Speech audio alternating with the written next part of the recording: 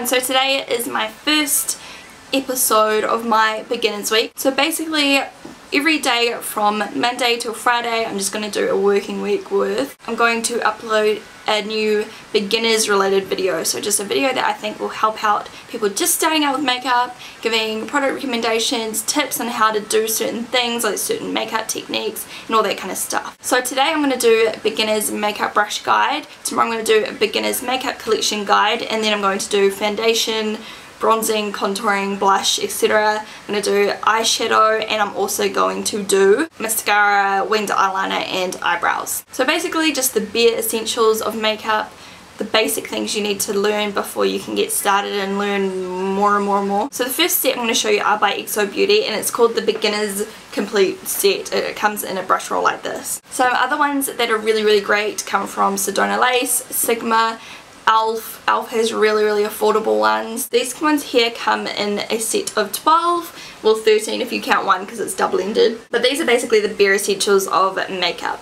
And I use some of these brushes, I don't use all of them because these really are beginners brushes.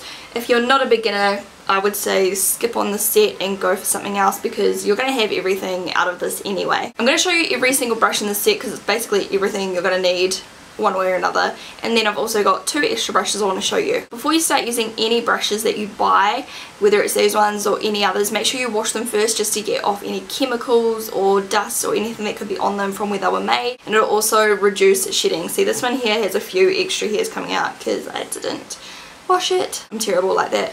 But you just want to wash them first and make sure you get all the junk out of them, the extra brushes that aren't quite glued down properly, so that you can use them without getting them all over your face. This one here is called the powder brush, and this is great for powder, it's great for bronzer, which all of these things I'll show you tomorrow if you're not quite sure what they are or where you put them or whatever. You'll see throughout the rest of the week. It's basically just a really good all-rounder brush just for whatever.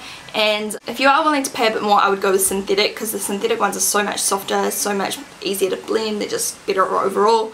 But I'm just showing you this set because it's got everything in it. The next one here, this one's a lot softer than the other one actually. This is called the bronzer brush, and you can use this for bronzing, blushing, highlighting, anything that's powdery. I've actually seen people use these for foundation before as well. This brush here is a blush brush, looks like this, and it's a duo fiber brush. You can use these for any types of powders or liquids, but I like to use this for blush because it gives a really nice airbrushed effect and it gives it a really nice even finish rather than using something like this which will give you too much colour. This gives you just enough. We have our handy dandy foundation brush, which is an essential if you're going to be using cream or liquid foundations. This will be perfect just to help you blend it all out onto your face. This isn't my preferred method, but a lot of people start out with these. I started out with these and I found it perfect. So it's a really good starting out brush just to get used to the blending and coverage and all that kind of thing of foundation. We then have a concealer brush, which is perfect for blending out concealers,